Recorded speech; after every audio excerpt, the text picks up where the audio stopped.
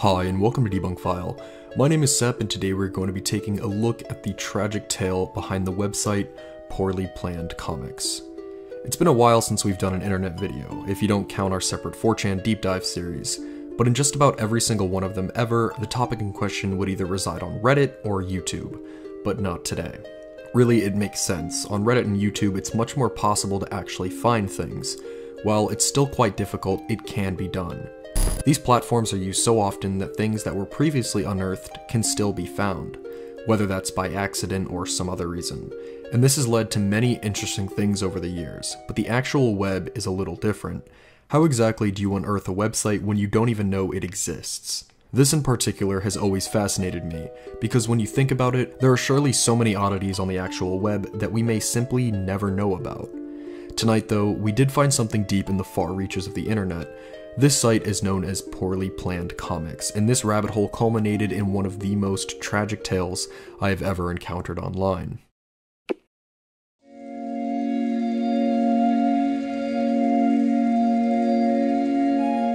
In short, Poorlyplannedcomics was a massive site all about one specific man's digital comics that he would post.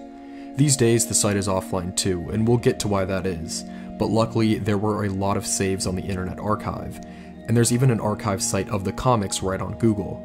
I'm not sure if they followed a specific schedule or anything, but in the span of over half a decade, new additions to these comics would be posted. They definitely had style, to say the least.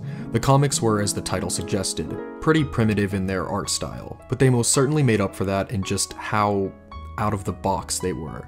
In looking at these, it seems that the number one characteristic that almost every edition shared was that they broke the fourth wall so many times. You almost couldn't even understand what was going on by the end of them, and as we'll see later, this was definitely intentional. The very first comic on the site was simply titled Poorlyplannedcomics, and is a pretty fitting intro to what I'm talking about. It is way more tame than the majority of the other comics on this site, but it does still showcase the fourth wall breaking that will begin really taking over soon. Due to the massive amount of comics on the site, I'm not going to go through all of them, as that is pretty much impossible. Rather, I'm going to highlight a few of them on our journey to the end. With that being said, the next comic of note is The Entire Universe Falls Apart. Our first showcase of things really getting weird, as it truly lives up to the title. It follows the small cast of main characters slowly realize that nothing is real, and in doing that, the comic itself starts falling apart. It's very hard to follow, as the deeper you delve into the comic, which is massive this time around, may I add, the panels themselves start breaking and the characters themselves cease to even live in them anymore. But most peculiar of all are these small moments where the chaos actually stops and they give way to these deep paragraphs. The sad and obvious truth of the matter is that art, once formalized or mechanized, is no longer art. And the few arts that have not been formalized are now being mechanized. There is no mystery or talent required to artistic beauty, and if a talentless person can do it, why should we have any regard to those who require talent to produce the same result? John may spend a week painting a tree, but Jane will take a photograph, then use a workshop program to make the picture appear painted. There was no visual art created before the last century that modern technology would not have allowed a less talented person to make better and faster. Let us be realistic and assume this trend will continue. There is nothing we can do to avoid the solemn fact that Michelangelos are no longer needed. This random quote in a sea of chaos is very, very important to remember, but by the time you get to the bottom of the comic, everything has fallen apart.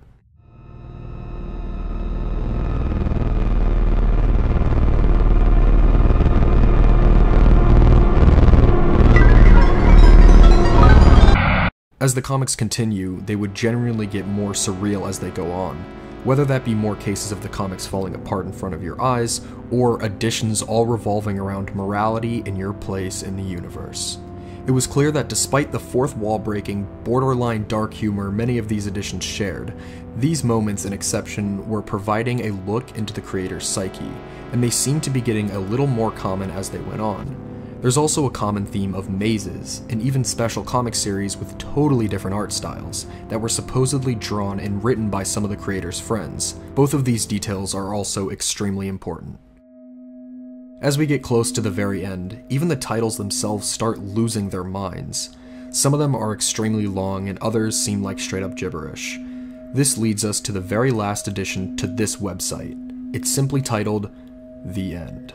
And what a shock it was.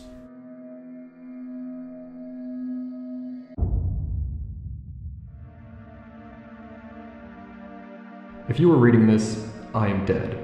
I've gone to the Madison Marriott West Hotel, taken the elevator to the 10th floor, and jumped off the balcony into the atrium. This comic is my last will and testament. With one exception, I leave my house, my debts, and all my material possessions to my family, for them to divide as they see fit.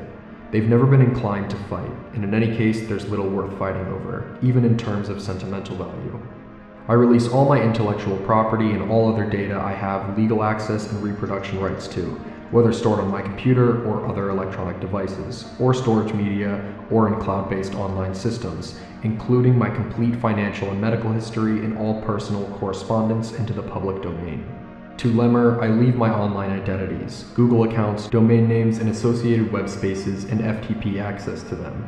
I leave the Black Stetson to Jude Watkins. P.S. If you want to know why I killed myself, the story is here. It's long, though. Just like that, things have become more tragic than you can possibly imagine.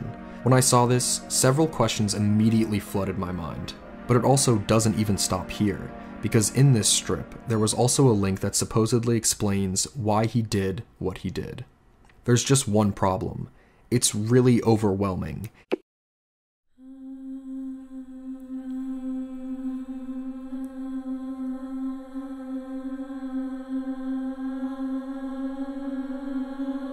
It's thousands and thousands of emails of a bunch of different people put together, with many messages that don't seem to make too much sense, also involving a bunch of random images from various forms of media.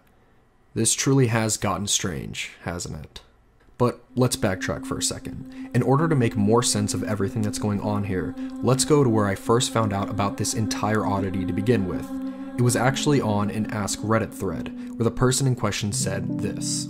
Poorlyplannedcomics.com. Might not be the creepiest, but I can handle a lot of disturbing things. This one got to me. A childhood friend of my husband's. This guy was insanely brilliant, literally. Husband lost touch over the years. These were his comics. The very last one was his suicide note. They had the memorial at his condo. He had blocked out all the windows and wrote in Sharpie all over the walls. It was his breakdown, trying to find the meaning before he took his life. One of the most heartbreaking things I've ever seen. Because I had to use archives for all of this, I wasn't able to find a lot of things revolving this entire rabbit hole because they weren't too readily available. But a few things were mentioned in these comment sections that were very disturbing and interest-piquing, and it even caused a very small subreddit at the time to be created in order to try and figure out everything that is going on. Thanks to all of that, I found out that this rabbit hole gets so much deeper.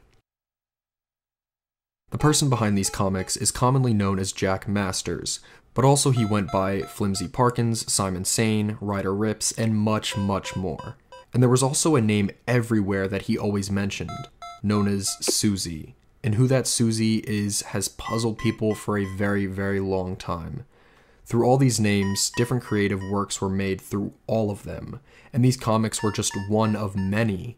These other creations included other forms of creative writing and even games, almost all of which having to do with mazes and labyrinths. As far as I've seen, the farthest major trace we can make of him on the internet is through the ZZT community. For those who don't know, ZZT was a video game from 1991 on DOS, where you were basically able to create games. And using the name Flimsy Parkins, that's exactly what he did. He was very active in this community during some relatively early stages on the internet, and wound up making some friends, and some of them would stick around for quite a while. Many of them were also into similar forms of arts as he was, and many of them stayed around with him right up until the end. They actually formed this group called Synod, and one of the surviving links gives a brief description of who these friends were. Most notably, though, was his site Castle ZZT. Contrary to what you'd expect from this title, its main focus wasn't actually on his ZZT games. This site is really weird because its main gimmick essentially was that it would change up all the time. But in its heyday, it seemed to be mostly about comics too. As time went on though, this site would seem to start falling apart. It's also much, much older than even Poorly Planned Comics, as the first archive from it came all the way back in 2001. Creepiest of all though, is the content under the name Simon Sane. The main thing attributed to this name is actually a YouTube channel he had. There aren't many videos, but the videos that there are very unsettling. Well, wait, the seventh letter is, depending on how you count, either a space or P normally. So do we take the space from this or the P? Well, since the word is written over the word here, but then this word doesn't have it and instead it's written over there, I say take this P, but it counts as a P and a space depending on your interpretation of whether you're looking at the pink or of the metallic. Well, it's pretty clever. Yes, so we circumvented that problem. I don't know, we circumvented it so much as kicked it down the road. Yes. Deep into the many different corners of the web, the massive explanation thread he made starts making more sense. Going on to the emails, the majority of the seemingly random names on the emails are these other names he used that we went over earlier. Jack Masters, Simon Sane, and some of the names of those friends that we went over earlier. There's also the name Susie, once again, the most mysterious name of all.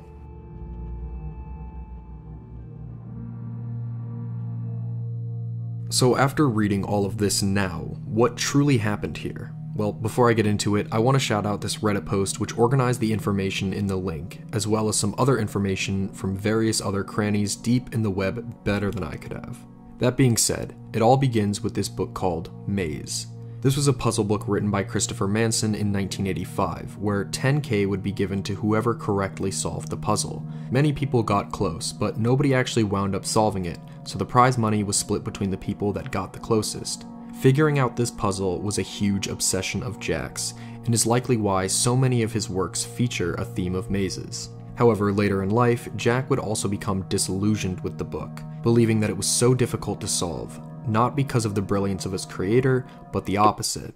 He thought it was an enticing puzzle that was constructed poorly. Meanwhile, a multitude of Jack's friends had an entire podcast devoted to attempting to solve the puzzle entitled Mazecast. And of all of these people, one of them took extreme importance regarding everything that happened here. His name was Vincent Watkins, and he actually wrote his own puzzle book. This book became another extreme obsession in Jack's life. He believed it was historically important, and it also borrowed from Maze, which he was likely right about due to Vince's background. But there's something else that happened which was arguably even more important regarding everything here. Vince got into contact with Andrew Hussey, and if you don't know who that is, he's the creator of Homestuck. Hussey agreed to do some illustrations for Vince and drew a couple based off of the draft. However, Jack was obsessed with the idea that Hussey had stolen core concepts, imagery, and puzzles from Vince's book and embedded them in his popular webcomic, Homestuck. On 4chan specifically, he went on some major tangents about his theories, then posted the links to the unreleased Ito Fusakon illustrations from Hussey. As time passed by, Jack believed that he had to write his own story down, much in the vein of the puzzles he was obsessed with. His story would be a puzzle like that, not just because he was incredibly skilled and interested in mazes and puzzles as a whole, but also because he genuinely saw himself as someone that was on a different level and beyond understanding. He fell further and further from reality over time as these theories became further removed from reality. Later on, he even believed that these books were written for him, about him, and were mocking him. We also know that towards the end, he began increasing his usage with LSD and added AI, which undoubtedly worsened his psychosis. This all came to its conclusion in the form of a link that we see here. He finally made his own story, much in the cryptic vein of the puzzles he obsessed over, hoping that one day, people may piece it together. The conclusion of all these events resulted in his tragic death, the completion of his story, and one of the most tragic internet tales I've ever seen in my life. Through this entire ordeal, one question remains, and that is, who was Susie? Well, luckily for us, this question seems to be arguably the main point. We know that Susie was not merely another name like Simon Sane or Flimsy Parkins, because this name was the only one to constantly be mentioned even under all his other names. Through reading intensively about Jack for a while, I do think I have an answer. To me at least, it seems very plausible that Jack was dealing with a multitude of mental health conditions, and his story actually confirms at multiple points that he was dealing with either schizophrenia or schizoaffective disorder. One of the main characteristics of these disorders are delusions, which definitely explains the really far-fetched theories about Andrew Hussey and Homestuck. Through his mentions of Susie, he states how she always listens, but then even refers to one of his LSD videos that we watched where he stated that there was a back and forth with him and Susie. This was that same video where he was essentially talking to himself for 3 hours. So it seems that Susie was possibly a split personality of Jack's, and he even mentions the writing she put on his walls and her violent thinking.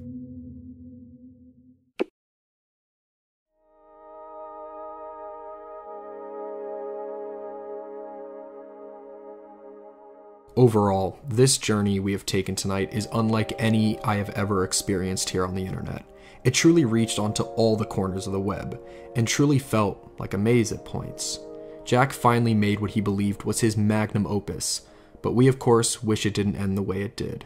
Jack truly was a brilliant mind. His art was unlike anything you'd see anywhere else. It was experimental, constantly questioning narrative structure as a whole, and also gave the feeling of being in a maze. Despite the problems he dealt with internally, he was truly able to impact many that he faced in his lifetime. May Jack Masters rest in peace.